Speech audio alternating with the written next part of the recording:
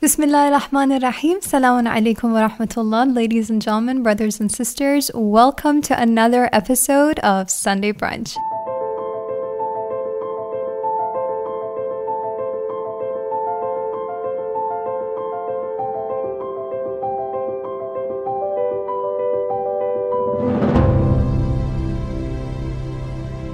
Thank you so very much for joining us today.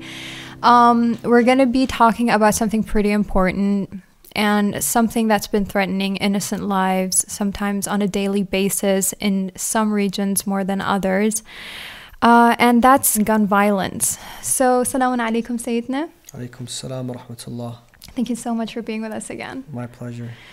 So we're going to talk about gun violence today and how it's affecting so many lives. And it's so unfortunate because we have all these countries that have progressed with their law regarding guns and firearms. And we see the results so clearly that, less casualties, less fatalities. And then we have some other countries like the States just doesn't want to back down on its laws against guns. And like shootings and massacres and suicides every day on the news, and it's so heartbreaking. So I'm just trying to figure out what exactly is going on. I decided to dedicate an entire lecture or session to this topic, and I think it's not even enough.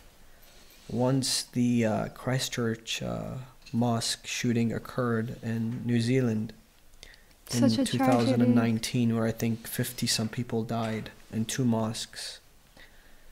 And I don't know if it's just me, but guns are extremely dangerous, especially guns of that caliber, and they really shouldn't be at the hands of anybody, including the law enforcement. Sometimes I believe that law enforcement can also lose their temper, can also make mistakes, and absolutely, they'll end up killing 50 people instead of 1 or 2 people. Yeah. And we hear and read on the news that sometimes some police officers and law enforcement people killed someone by mistake, or they thought someone was threatening them and they ended up killing them, but the person was not a threat to them.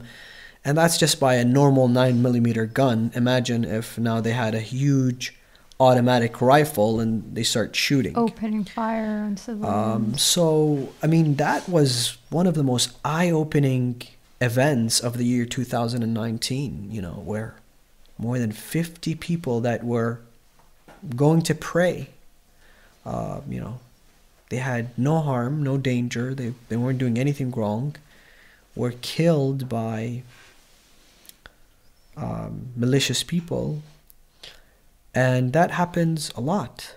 In the year 2000 to the year 2014, in 14 years, there were 6 mass shootings in Germany, 3 in Canada, 2 in Finland, but 133 in the United States of America. Good God. You'd think they'd get the hint, though. And that's a big problem. That's a big problem. So from year 2000 till 2014, in 14 years, 133 mass shootings. We've had a mass shooting every 2 months. A mass shooting, which means more than 3, 4, 5, 10 people being killed. A lot more than that. A lot of people in the U.S. no longer feel safe sending their kids to school. To school, exactly, which is so ironic. Yes. You'd think your child would be safe there.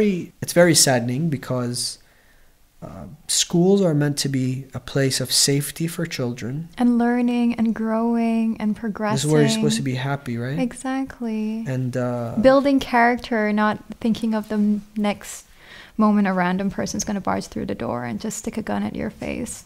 So I personally think the first responsibility is the responsibility of the people to save themselves, their families, their children, and their country and their environment. And 2, it is the government, a responsible government. What is a government? That's a very important question to ask. What is the job of the government? Is it just to spend $1 billion to get elected, and then once they're elected, they push the agenda of big companies that are pharmaceutical companies, gun production companies? Is it, to sell trillions of dollars of weapons to the world so that people can kill one another and we get rich? Or is it a role of being like the father of the household, where you're merciful, you're compassionate, actually governing, you're also wise, and you're governing, Guns are extremely, and especially now, there are houses of worship and minorities being subject to hate crimes. Just in the Christmas New Year season, many houses of worship, many minorities were subject to hate crimes, getting killed, getting attacked by guns.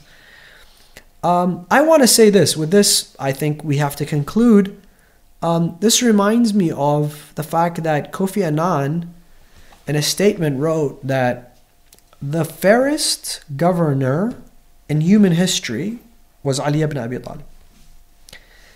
I'm not saying this as a Muslim, I'm not saying this as a follower of Amir al-Mu'mineen, but I'm just saying he was an exemplary figure in history, right?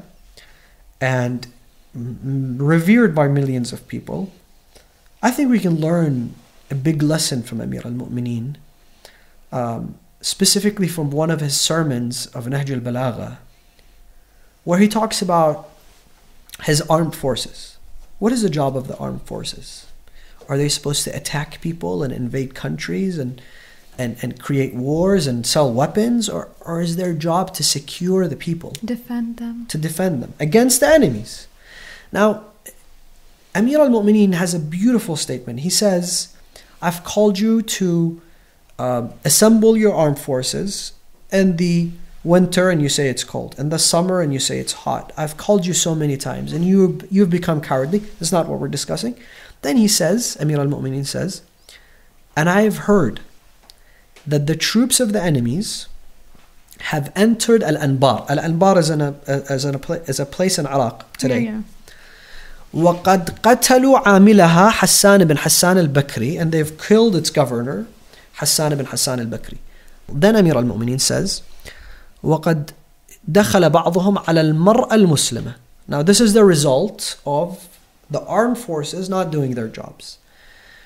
The army enters onto the Muslim woman, وَأُخْرَى الْمُعَاهَدَةِ, and the other of non-Muslim faith, a Christian, a Jewish woman, or a non-Muslim woman, living in an Islamic country under the protection of Islam.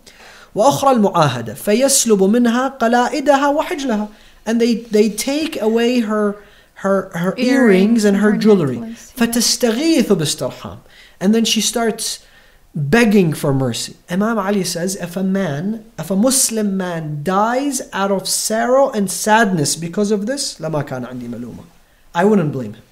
This is the saddest thing that Amir al-Mu'mineen could have accepted. And he says, if you die out of sadness that a Muslim woman or a non-Muslim woman under your protection is being harassed, how? They take her jewelry away from her. They take her earring away from her. So the job of the armed forces is to protect the people. And the job of the governor is to be like Amir al-Mu'mineen. He does not differentiate between the Muslim, the non-Muslim. He said a woman who's subject to hate. And mind you, the Muslims were the ones, the rebels were also Muslims. So Amir al-Mu'mineen here says we have to stand with the weak.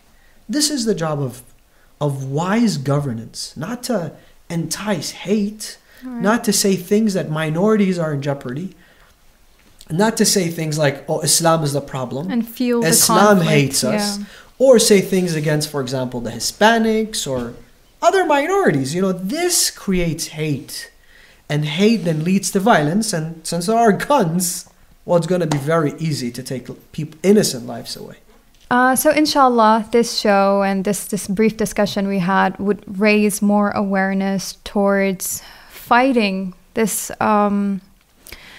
this horrible time bomb that's waiting in the corner to take innocent lives, like you said. Thank you so much for your time, Sayyidina. And thank you, ladies and gentlemen. You've been watching Sunday Brunch.